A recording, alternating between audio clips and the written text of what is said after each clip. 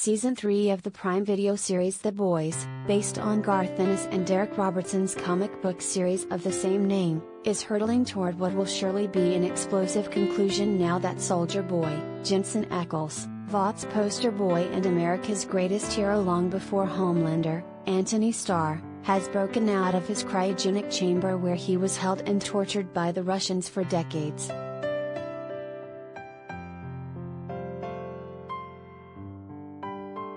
According to Vought, though, Soldier Boy died in 1984 as a result of a nuclear power plant meltdown.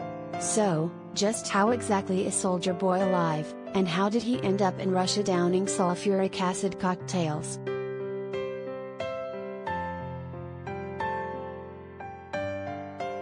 Collider video of the day.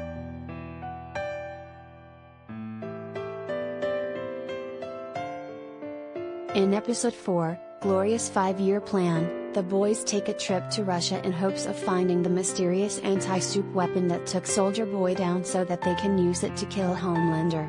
When they arrive at the facility, chaos ensues as the souped-up Butcher, Karl Urban, and Huey, Jack Quaid, fight off Russian security before opening up a secure chamber that they assume must hold the weapon.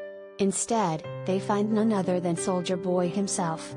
He emerges from the smoke, sporting a bushy beard, but he hasn't aged a day.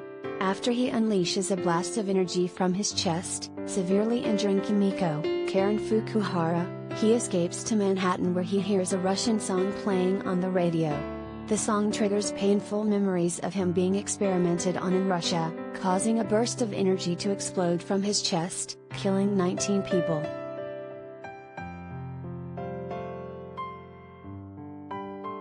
The boys receive a tip from the legend, Paul Reiser, Vought's former VP of Hero Management before Madeline Stillwell, Elizabeth Shue, that after the explosion Soldier Boy visited him to get the address of his previous girlfriend and fellow Payback member, Crimson Countess, Lori Holden.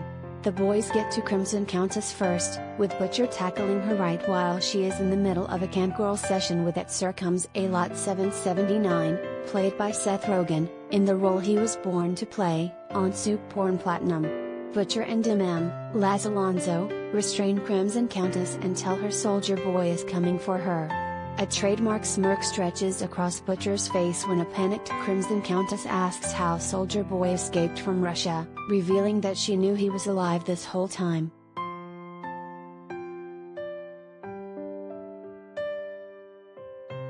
Soldier Boy arrives, and we quickly learn that it was none other than Crimson Countess and the other members of Payback who betrayed Soldier Boy and turned him over to the Russians.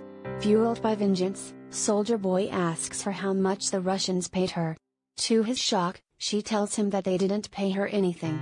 Stunned and enraged, he says that during all his years being tortured and experimented on by the Russians, he still held on to the hope that Crimson Countess would come and save him because he still loved her.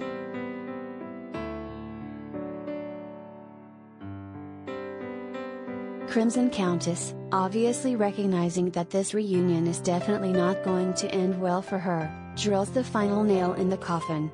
She tells him, "I didn't love you. I hated you. We all did."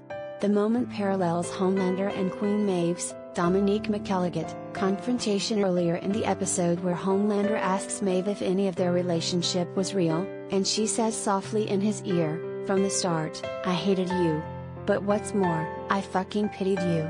After Crimson Countess's unapologetic confession, Soldier Boy explodes energy from his chest and burns her to a crisp, taking her entire trailer down with her.